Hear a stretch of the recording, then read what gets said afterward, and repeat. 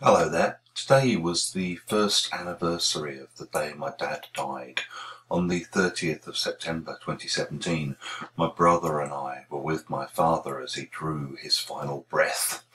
And this year I had this strong feeling that it was important for me to do something to mark the occasion. And in the end, not really knowing exactly what to do, I decided to drive down to the place where my dad died, and I went to visit the grave and left some flowers there and that kind of thing.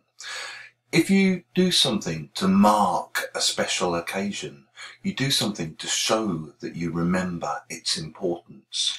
So maybe, for example, a country might hold a ceremony to mark the anniversary of the end of the war, or the post office might issue a new set of stamps to mark the 100th birthday of the British Astronomical Association.